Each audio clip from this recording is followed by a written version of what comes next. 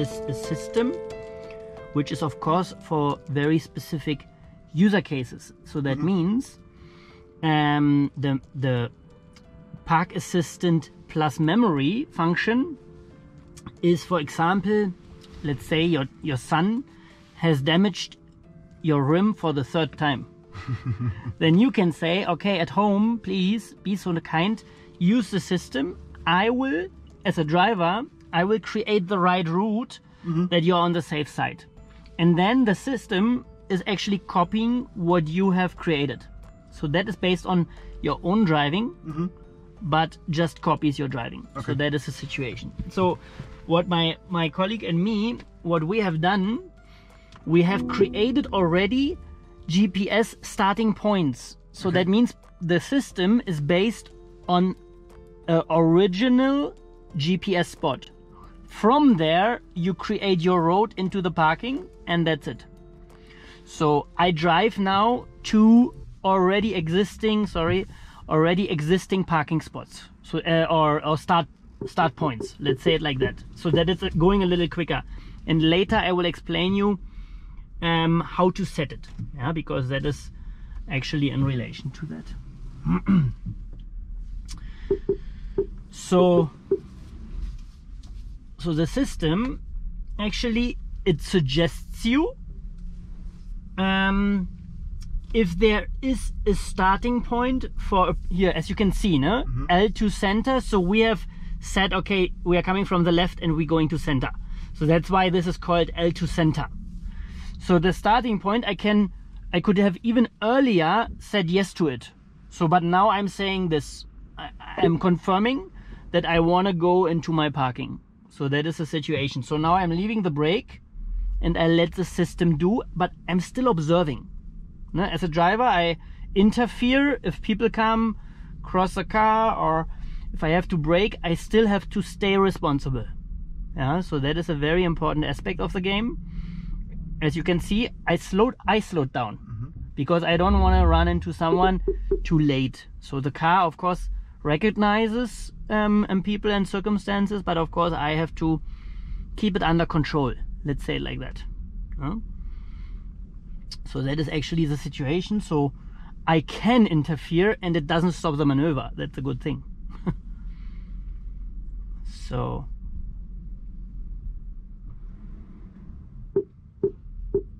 and of course the whole situation is based on how precise I have created the whole parking maneuver. So it is of course all in relation to me. So if I'm driving always snake line, then it will just copy the snake line. Yes. So to actually save that maneuver, which I would have maybe driven and not just let it drive, I just exit the car and save parking process. Okay. That is a game you play. So it's actually always asking you when you leave the car to maybe if you want to save the parking process of your last maneuver. And then you could name it grandma, home, work. How many slots do we have? 5. Okay. 5 slots. So I give you another example, just also that you see this was a quite short one. I would call it short. So the 50 meters are of course a little more. And that I will show you. So again, there is another one. It's a spot from there. I know that because I have called it like that. Okay. So that is what you need to realize. And the system to actually, and it already asks me for this one, but I'm continuing to the edge of it. But I know as a driver where the edge is. So if I would continue to run over the GPS spot, the final one, then of course it would not work anymore. So I know that it is somewhere here because I have created it. No? So then I stop and I let the system do again. And as you can see, it is in reverse. So I just leave the brake, observe, because there is a car, so that everything is under control and works out well. No?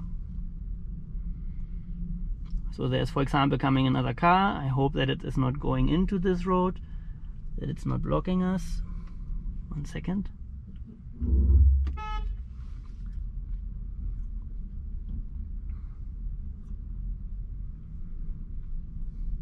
So, and very important, if this car would be more in our way, the car would not stop. It would stop probably, but it would not avoid it.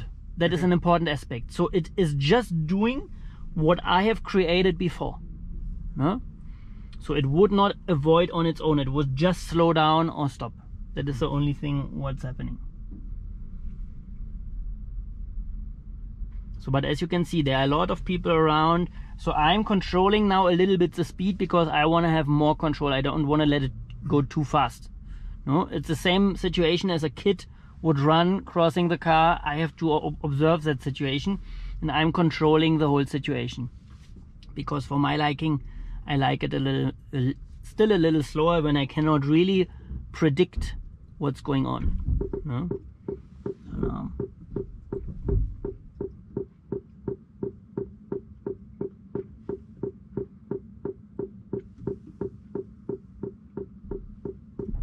I think it doesn't like the environment.